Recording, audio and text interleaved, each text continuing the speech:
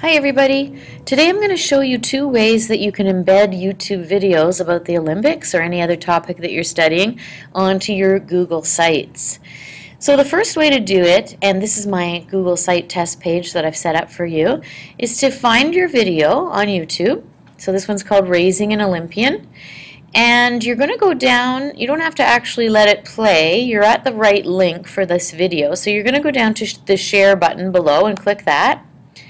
And the first way I'm going to show you is to embed it with the YouTube link. So I'm just going to copy that link. And if I wanted it to start a little earlier or later, I actually want it to start at 0. So I'm going to make sure I have it back to 0. So let's copy that again.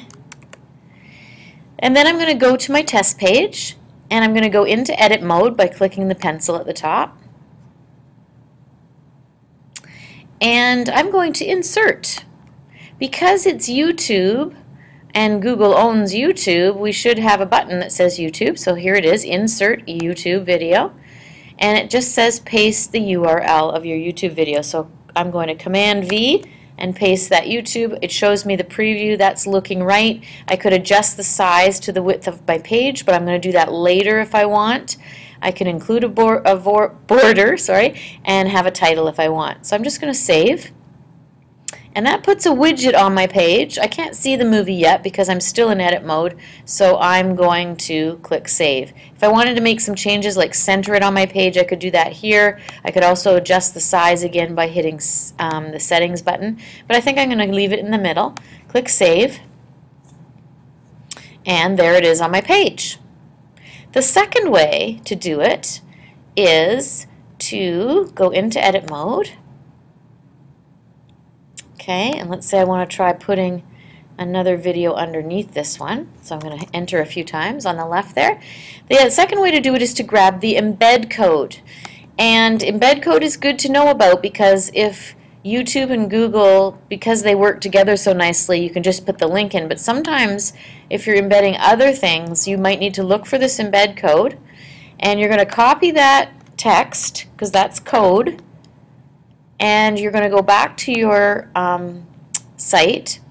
This time, instead of just using insert, you're going to go over to the HTML button at the side of your page, and you're going to edit the HTML. This shows us that first video. That's all the code that's involved with that first video. We're going to paste in the code for our second video. I don't really know much about what this means, and I don't have to because the computer's going to do the work for me. Then when I click update, I should have a second widget. Yes, there I have it. I'm going to leave it left justified so we know we've got the different movies in there. And then I'm going to click save.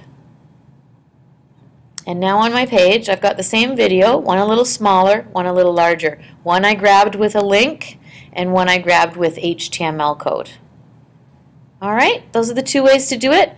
Of course, if you're just doing movies from YouTube, you'd pick the first one probably, the linking. It's easy to do, but if you ever want to know how to do it the other way because you've got a video from somewhere else and you only have code, you don't have a YouTube connection, or if it's a photo babble, or if it's an audio boo, some of those other kinds of tools where you can grab some embed code, a voice thread for example, it would work with voice thread as well. So that's what you would do.